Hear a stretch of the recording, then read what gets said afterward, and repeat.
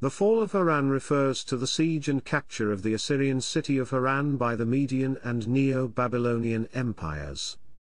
Chapter 1, Background. The Neo-Assyrian Empire, from the year 639 BC, had been suffering from a decline in their power, culminating in Babylonian and Median invasions of their lands.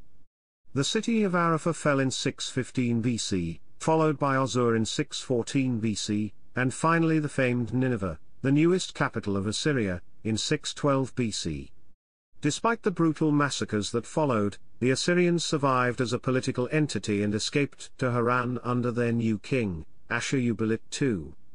Establishing Harran as a capital for the Assyrians caught the attention of the Babylonian king Nabopolassar and Median king Cyaxares, who were determined to forever destroy the threat of Assyrian resurgence. Chapter 2, Siege. Assyrian annals record no more after 610 BC, the presumed date of the siege. The siege lasted for another year before the city finally fell in 609 BC. Chapter 3, Aftermath.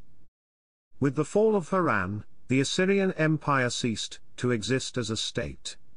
Remnants of the former Assyrian Empire's army met up with the Egyptian forces that had won at Megiddo.